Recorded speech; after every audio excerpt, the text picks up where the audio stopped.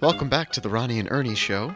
I am Ron Williams. I'm a sommelier and wine specialist, and I'm Ernie Zahn. I'm a filmmaker, and I'm taking physics courses on Khan Academy. straying a little outside your area there. Each week we get together and discuss our shared interests. And despite our very different lines of work, it's our shared interests that give us an opportunity to collaborate on various projects. So sometimes we'll talk about those things on this very podcast. Yes, that's correct. Yeah. So, speaking of which, how are you doing today? I'm doing okay. I made waffles this morning. Oh, yeah? Yep.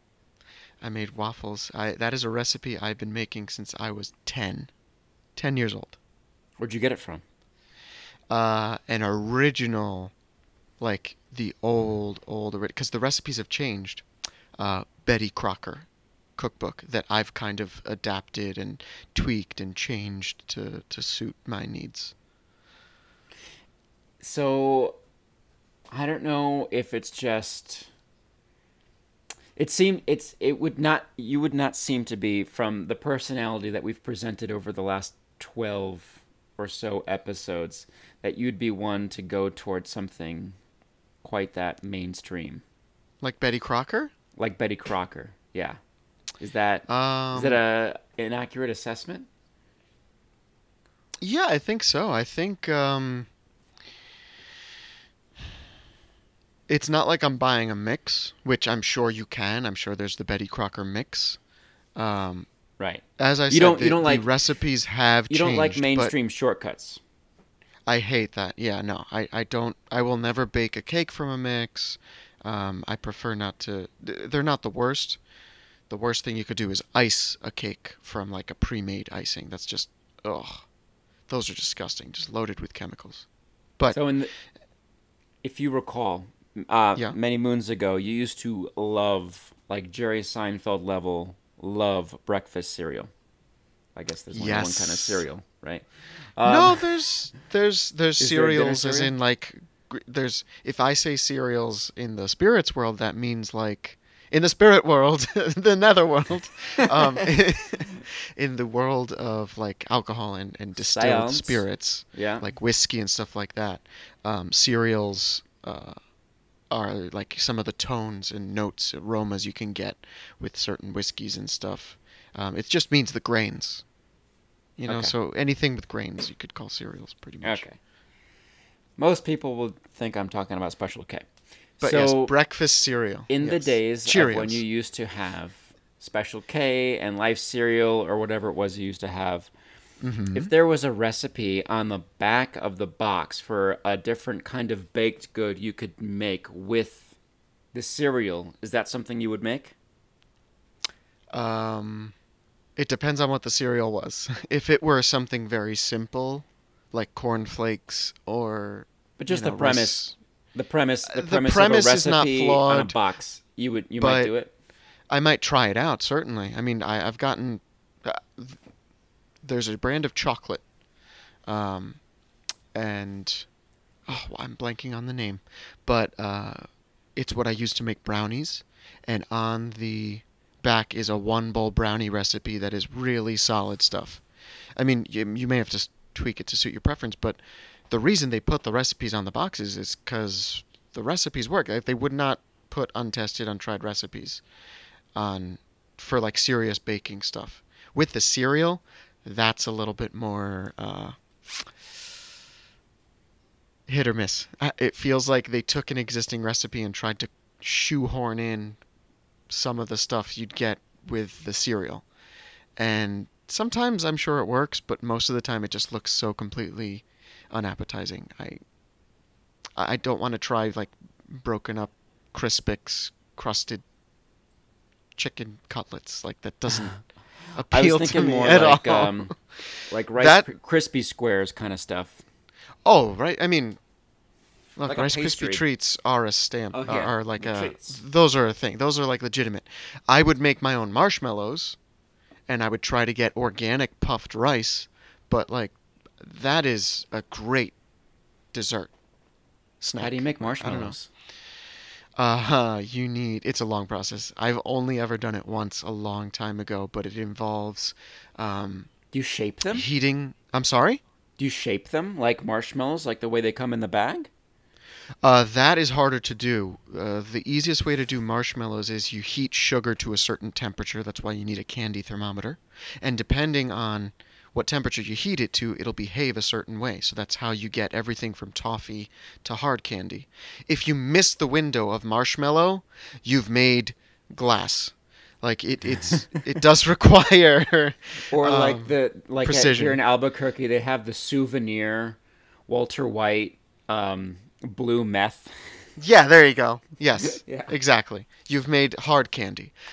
So you have to get certain things right. There's gelatin and other things, but it's effectively sugar and some gelatin and a few other things. You can add like flavorings if you want. I just like to keep them plain. And then like a gourmet, quote unquote gourmet, will usually put them into a baking sheet so that like that's the mold, and then they'll be cut into very like precise cubes. So there's very sharp edges, unlike the rounded machine-made ones you get from in a bag from the But is it grocery like the store. same texture and just like the same Yeah, if you do fluffiness it and all that? right, it is more fluffy and there's a little bit of a chew and it doesn't taste like chemicals. Oh my And God, that's like a that's how I glutton's would make paradise. like oh, it's amazing. That's how I would make Rice Krispie treats and that is how I make s'mores. I don't like to make s'mores with like bought marshmallows and bought graham crackers. I want to make my own graham crackers and make my own marshmallow and then use really good quality chocolate. Instagram pastry porn would be because what I'm imagining is marshmallows are not cut into those little bits like you have them in the bag. Those sort of like rounded Cylinders. cylinders. Yes, Yeah. yeah, no. These are If like it's perfect if it's squares. a or a big Cubes. tray, just like a big boundless tray. One gigantic s'more. They're like a sheet, a marshmallow sheet, Yes. right? So a And sheet then of marshmallows, a sheet of graham crackers, and a a sheet of chocolate. perfect pastry porn for Instagram would be a sheet of chocolate, a sheet of marshmallow, and a sheet or So a two two sheets of gigantic. graham cracker. Yeah, if you did that as like one of those sped up or time lapsed That would be walkthroughs, really fun. bird's eye view kind of down to the Yeah. counter thing. Oh my God, you'd get so many views. I would love to do that too. You should I definitely would do love to that. do that. And since And we're my recording brother. this, I Yeah, I'll do challenge it. you. Okay, all right, I'll do it. My brother insists that he prefers store-bought graham crackers in s'mores and doesn't even want to consider the thought of trying the s'mores with my graham crackers. We both at the same time experimented with this concept vegan before 6, right? Yeah, Where breakfast, that was breakfast and lunch. It's easy. I think it was pretty easy to make breakfast vegan. That was not complicated. Although I yeah, do like my oatmeal, eggs. oats, water. There you go. Yeah. Um, and during that phase, you made vegan graham crackers, and I thought they were I did. really, really good. Do you I remember did. that recipe? Yeah, I do, but I prefer the buttermilk because Huh. the original recipe called for buttermilk. It just gave it a little bit more complexity there. But yeah, if you find graham flour, and you do need graham flour, that Uh-huh. is the most important thing. It's very particular. You can't like if you wanted to sub in like some combination of whole wheat and white, you could probably get Well, close, it's but it whole will wheat not be the crackers. same. It's not graham Yeah, crackers anymore. then it's whole wheat crackers. So It's you need semolina graham flour. crackers. Is there such a thing as semolina crackers? I'm sure I've seen something like that. That would be addictive. Yeah. Just eat pasta out of the bag. Yeah, Just I mean, crunch I, it. I'm sort of like a Guido hillbilly or something because sometimes when I'm cooking, I'll have the dry, like stem of linguine or something out of my mouth like it's straw. Or something. Well, around these parts, we don't call it gravy. Pass me that fettuccine.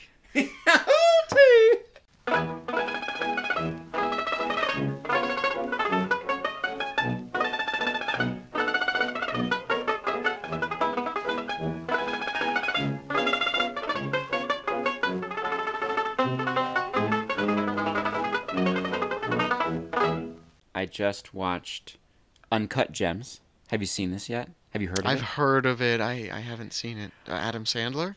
I was reluctant to watch it. Um, because, well, I don't know why I was reluctant to watch it. I think it was just something I wouldn't actively, Seek out. based on how it was marketed. Yeah, yeah, it's not something I would necessarily look for. Um, I thought it was more like sports entertainment drama. Um, I would say that the sports entertainment aspects are kind of just a device for a completely different story. It's a contemporary adaptation of Faust in some ways. You know this old story. It's like a Really? fable almost Yeah, yeah. at this point. Deal with the devil? Right, make a deal with the devil and just the obsession with what you're getting from the devil. It's it's connected to this idea just that there's never enough and it ends up being your destruction. Um, it was phenomenal. Really? Yeah, it was really well done in a lot of different ways. It was such a in it was a simple story with really complex characters and very complex, not in a difficult to watch way. I just mean that it's a very How complex um, are we talking? Like Game of Thrones, I don't know it's this not guy's name it's complex? not it's Or. not complex in terms of the amount of information they present or how cerebral the content is. It's more just the complexity of detail in visual information. If you're enjoying the story and you're engaged, it's not something you'd necessarily notice. But if you want to pick it apart, there's a lot to discover and there's a lot to Hmm. appreciate, from the color palette to I think you showed this YouTube channel to me, and I've mentioned it before. Nerd Writer, the guy who Yes. does sort of like analysis or essays, video essays on different concepts in art and Yep. politics and stuff like that. Um, so he had one about Noah Baumbach, who's an independent filmmaker. He did his most recent one, which is I think probably maybe his most mainstream film, is Marriage Story.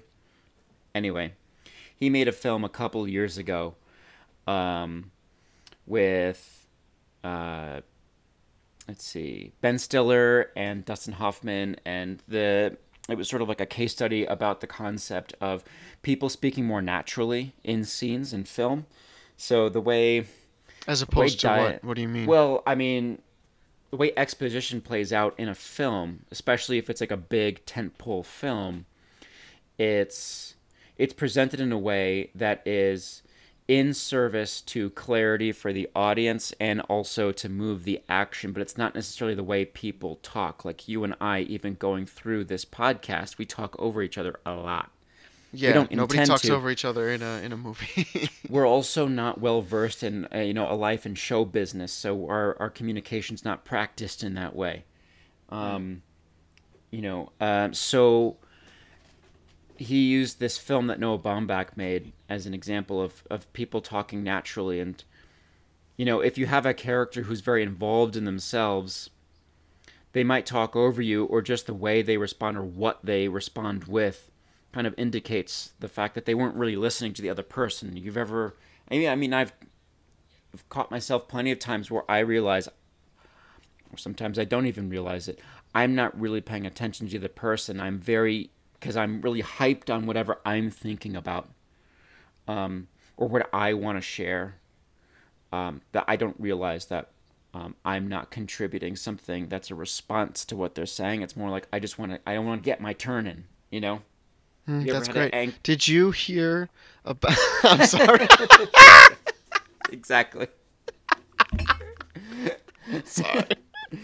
So this film does that in a way, but it's almost like all the voices shouting at each other. It's incomprehensible, and you realize you don't need to focus on what they're saying. It's more about what the takeaway is from that exchange.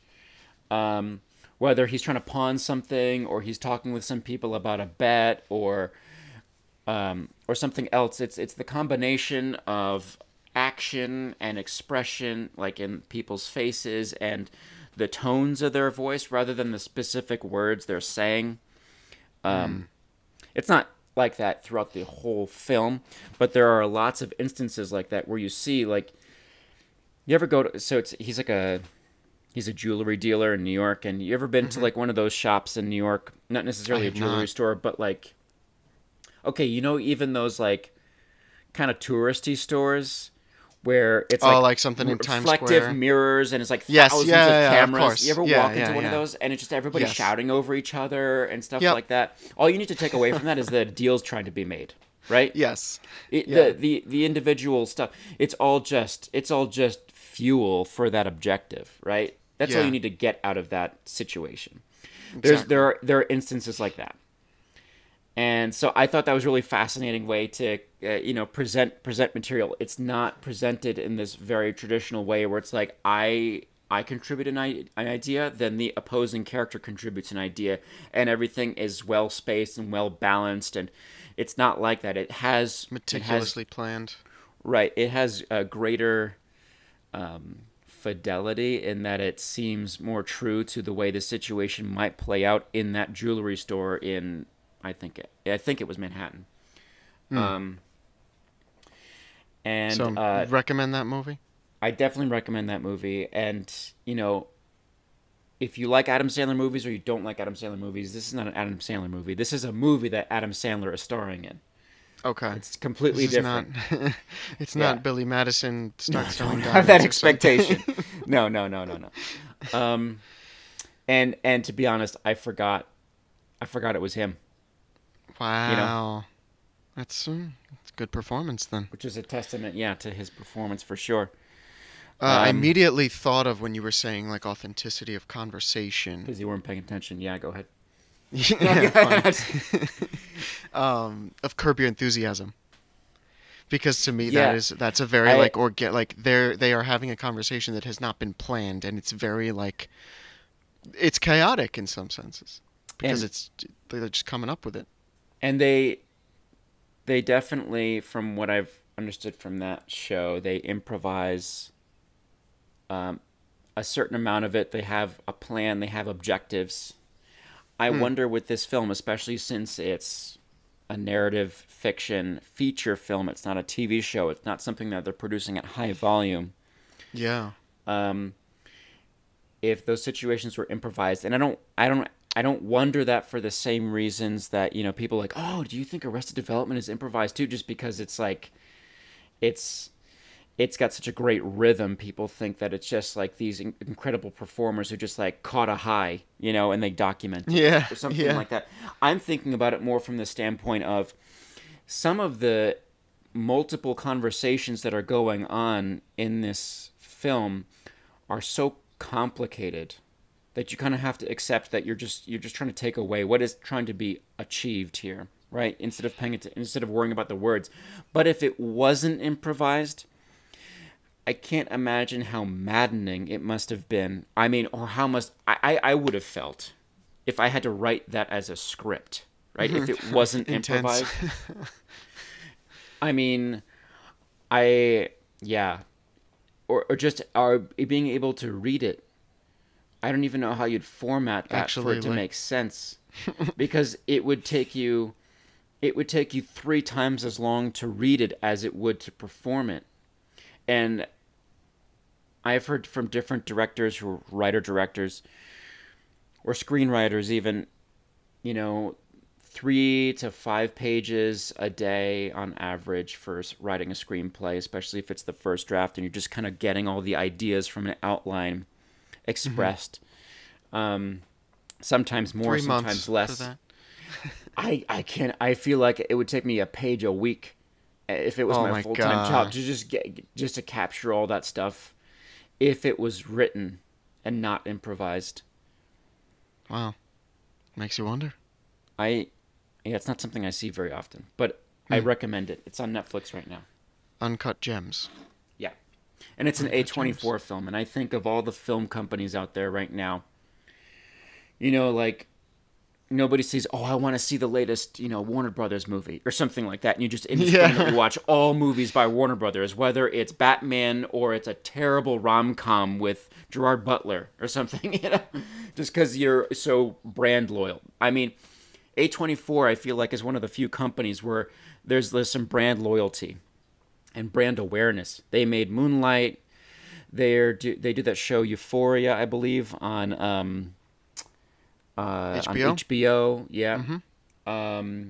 And they did Lighthouse recently with Willem Willem Dafoe. I still Dafoe. haven't seen that. Yeah, and I'm blanking on his name now. Robert Pattinson. Robert Pattinson. Patterson. I think it's Pattinson. Pattinson.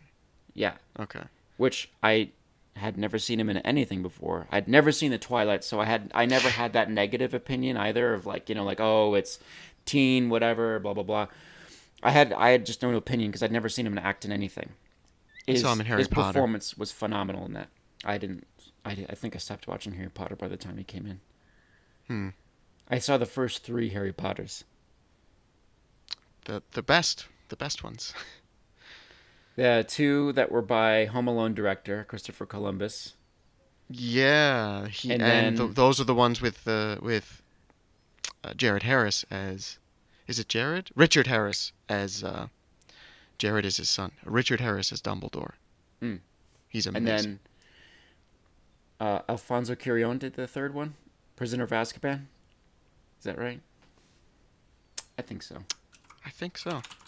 Directors are not my my forte, but yeah, the 3rd was weird. It was a definite departure from 1 and 2. 1 and 2 seemed like they just took the book and everything about it was in, and it was just word for word. It's like, all right, this is exactly how you would imagine it. And there's a lot of continuity between 1 and 2 because they were both directed by Chris Columbus. When you get to 3, things start to get a little weird, though. I wonder why some adaptations do that, especially ones that are longer series like Game of Thrones. I mean, part of it for Game of Thrones was there wasn't another book available, so they had to Make shit up. His notes and decide to take and leave what they want and all that. But I wonder if sometimes, especially when it's a series and it's committing to multiple books to adapt, and they're making the promise that that's what they're going to be doing, that they want to establish some kind of loyalty by building a bridge and building trust on a cast and a set of creative talent so that you as the audience are willing to depart and start exploring a new interpretation. But they start with meeting you with where you know the content. Lulling you into a false sense of security. That could be one way of looking at it. And then springing the awful, poorly executed, poorly planned finale. Everybody's got to take a chance. Yeah. But yeah, you miss 100% of the shots you don't take. I know I said that like it should have been, I don't know, Yogi Berra or something, but I think that was a basketball player who said that. American Yogi Berra basketball. is when you get to the fork in the road, take it. Yeah.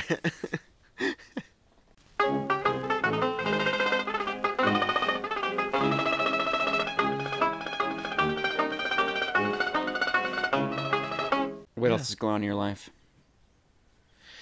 That's about it. Just working, wine shop, a lot of rosé this time of year, and ice cubes. Doing a lot of cooking. Rosé and ice cubes. Why? Yeah, you ever see that? Rosé and ice cubes. I would if it were like really hot. I was by the pool and it was like a $10 rosé that I just wanted to like feel refreshing and just wanted to drink something. I wasn't pairing it with a meal. I wasn't caring about anything like that. I'd pour it over ice. Absolutely. That's not a faux pas to you? No, not at all. If you're by the pool, if like it's hot, you want something refreshing, that's when it's like, this is a $10 rosé. It's, as long as it's from, at least a halfway decent producer, it's going to be good. So just, if you don't have time to chill it, pour it over ice. It makes it nice and refreshing. I would totally do that. I'll have to give that a Now try. the like $40, Chateau Parasol, which is some like crazy high, independent producer, very small production, expensive rosé. Yes, chill that down the right way. Don't add ice. Pair it with something good. Yeah. How do you feel about like? So, I mean, if you put ice in it and you're not done with the drink, and then as the ice melts, it begins to dilute the drink. Dilute. Yeah, dilute the drink. Um, how does that jive with your palate or your standards? Um, it it depends. I mean, What about like I'm okay with that. alternative cooling devices? Like, remember Pier 1 used to have those like fruit-shaped plastic things? You remember those? Plastic ice cubes. Yeah. Well, no, it's like shaped like a lemon slice or something, Uh-huh. and inside is water or more likely some sort of horrible chemical, Yeah. Like and an you ice freeze pack, like it. a miniature ice pack. It's basically in a little ice pack. Yeah. Yeah. I mean, I don't want to put plastic in my drink. toxicity aside, like what about frozen fruit, like frozen berries? Oh, I've heard about that, and I would totally try that if I ever had any frozen fruit on hand. Because then as I it don't do smoothies much anymore. because then as the temperature drops, it's releasing at least not just water. Yes, true. Yeah, yeah, yeah. I like that. Okay, I'm gonna try that then, because I have a Yeah. bunch of frozen berries.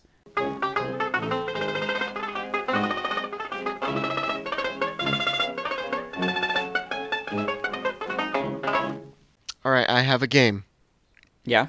I have a little game for you. We'll just do Okay. one quick round. One Okay. question. I'm ready. And this is for the audience as well. We're going to wait 10 seconds and then 5 seconds and then we'll give the answer. You must name this film and I will give a brief synopsis. But the synopsis will be from from someone who has a tenuous grasp of the plot. This is So this was a real synopsis a little of a round film. of what's all this right, movie that I from? heard.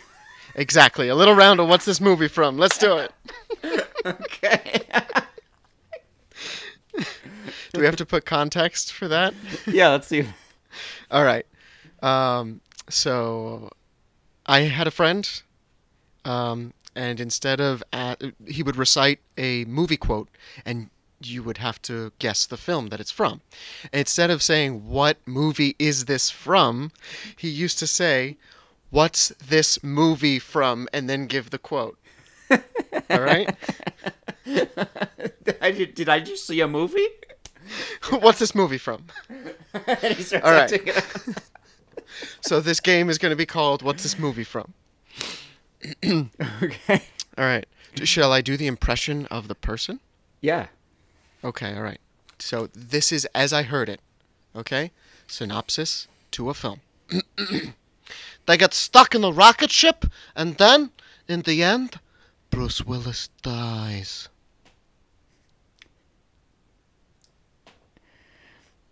Any Armageddon. ideas? Yeah. I thought you were gonna do an impression of a character from the film, and I'm like, who No. talks like that in Armageddon? No. Hey, everybody, I'm gonna go on the rocket ship, and we're gonna go stop this asteroid, okay?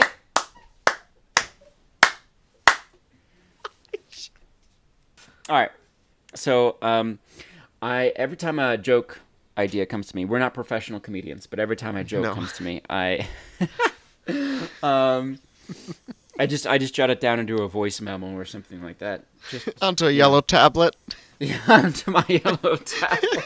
as George Lucas calls them. Yeah, George Lucas calls legal pads yellow tablets.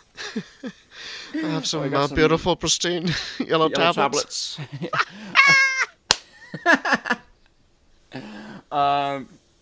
So the joke is, ready? Yeah. I like to keep my clothes wrinkly so that I look younger by comparison. Why? That's not. It doesn't make sense for you to be telling that joke. Like, when I hear that joke, I picture like a 68-year-old woman in like some bar in Florida smoking a cigarette in like a flower print dress. Like, she's been open micing at the same place in yes, Miami since 1976. Exactly, and she sounds like Harvey Firestein. What's that sound like? Harvey Firestein? So he was in Mrs. Doubtfire. Oh yeah. Okay. So she sounds like this. I like to keep all my clothes wrinkly so that I look younger by comparison. He couldn't even get through. Your voice started to buckle at the end. I can't sustain that. It's also very dry. Yeah. Well, she's been smoking since the 70s. Doing open mic. Yeah. That's also the voice she has left. Oh, man. The Ronny and Ernie Show is a joint production of Triello Storytelling Company and the Bon Vivant. Our show is now available on Stitcher, Spotify, Apple Podcasts, and YouTube. If you like what you're hearing, then commenting, subscribing, and reviewing means that this show only gets better. I shudder to think what the comments are going to be like.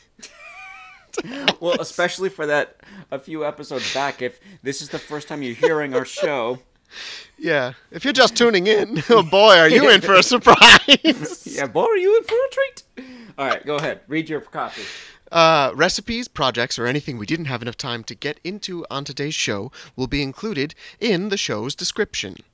And at each of our sites, you can also take a look at what we're currently up to and check out some of the amazingly talented people with whom we collaborate. Bravo. I will see you, I will hear you next week. I'll hear you next week. I don't think we've ever established this. I'm recording this in New Mexico, and you're recording this just outside New York. Yes. And in the Northeast, New England. Well, we call each other on FaceTime audio, and then we record our separate things, and then we smash them together. Yeah, we're not in the same room together. We tried to sync it by clapping, but it doesn't make any sense. with the second and a half delay, it just sounds like the saddest round of applause ever. Yeah. Yeah. Yes.